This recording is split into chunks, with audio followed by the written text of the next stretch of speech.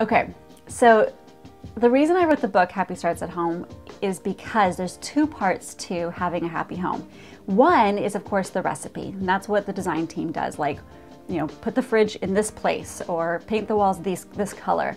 But the part that has to happen before that is you have to figure out what needs to change in your home. Like, what is it that's not making you happy? What could change that would make you happy?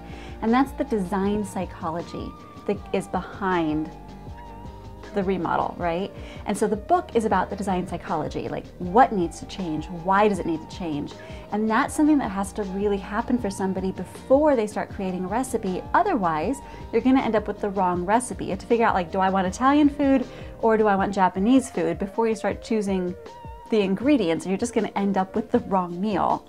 And so the book is, what are we trying to create and why? And then the design ends up being, how do we execute that? How do we make it happen?